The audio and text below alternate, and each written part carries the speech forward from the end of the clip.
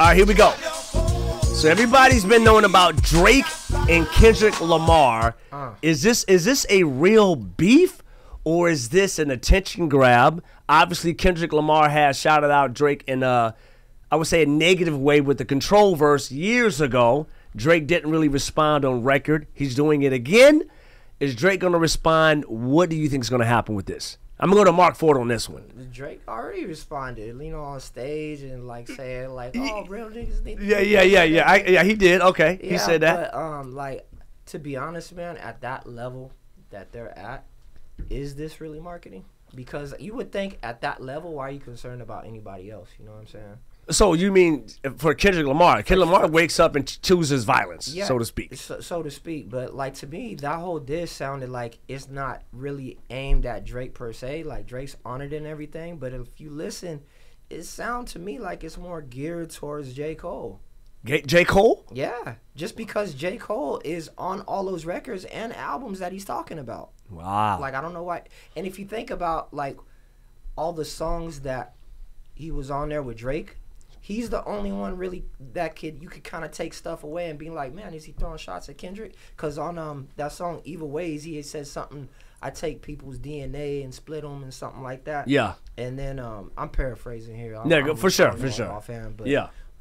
Even on was first person shooter mode, he's saying he named K-Dot and he says, I feel like Muhammad Ali. So that's oh, you think you the top dog? Then Kendrick came out and I'm the top dog, Okay. So that's the way it feel like. Okay. All right. What about you, Alex? Have you heard the song? Yeah. No. I think this is amazing marketing because he is okay. Yeah, he is big or whatever, but this is a good marketing because people are starting to talk about it, and it's oh, they're talking about the beef, so people are gonna go and listen to it. Right. And even if they didn't even think about going to listen to it, now they're gonna listen to it because of the beef.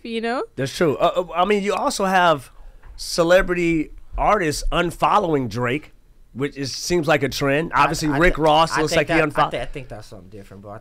Why would he unfollow him all of a sudden? He smashed their girls, bro. Wow, let's talk about it. So you think Drizzy smashed Rick Ross' lady? I used to didn't like Drake, but Drake be doing beef different, bro. Yeah, he do. Okay. You know what I'm saying? He be smashing people's girls and all that stuff. Oh man. Yeah, he did.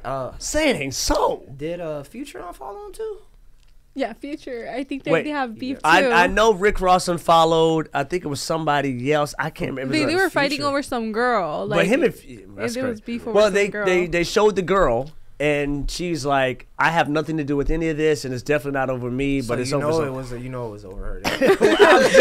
That's such a girl. It is kind of petty too. Why would you be beat? I mean, you guys can kind of have anybody you want at the level you are now. Why are you fighting over anybody? That's a flex for the girl. That is a flex for her. Hey, but I'm gonna be real. Drake said the most light skinned thing ever. Oh, come on. Yeah.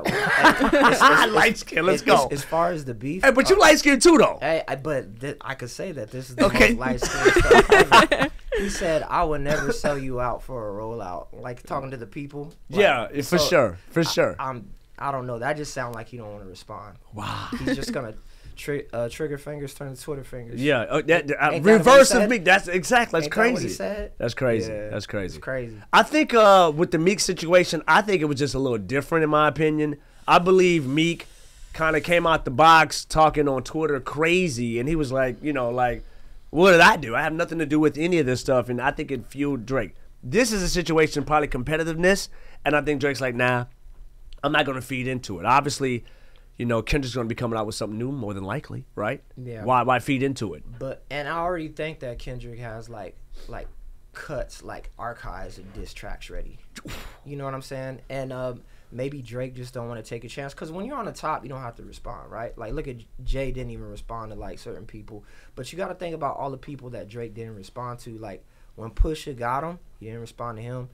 Drake didn't respond to Common. Common went out Adam Cold. Yeah. But the Pusha T hurt a little bit. Yeah. It hurt a little bit because he was talking about his mama, his daddy, his son. That's my point, though. He didn't respond after that. He went on LeBron And Yeah. on his show, and he was all like, "Oh, I just thought it was too personal." Like, come on. Bro. Yeah. Matter of fact, that's the most light skinned thing. Too personal. Yeah. Well, so I personally don't think Drake's gonna respond outside of talking on stage. I think he's just gonna let it go. And honestly, if you look at Kendrick is only responding on other people's records as a feature. He doesn't have his own record that he's like, I'm gonna hop on this record real quick. He was baiting him, bro. And see what happens. And it hasn't worked. Drake's just not gonna give in, I don't think. Yeah. Why bother? Hey man, I hope Kendrick throws Drake. one more. It's Drake. I hope Kendrick throws one more though. That really kind of digs in, because that'd be cool. You know what I'm saying? Like I actually like this record. A lot of people were saying that Future was talking about something different, and like the beat is like a bop. I'm like, that's perfect for a diss record. It's perfect Think for a diss about record. all the best diss record. They're bops, right? They're like stuff you could play in the club, right? Yeah. I think it's perfect. Yeah, it is good. Who did it? Metro? Metro did that beat. Metro, yeah. man, that's crazy. But man. I think it's like a play on the E40 joint, if I remember. I don't know, man. I feel like people, like Drake said, people use him up when they need him, and then after they get what they want, they kind of fade away. I think that's kind of what it is. Drake's still the king. He's still on top. He can put out a trash record. It's gonna go #1 no matter what.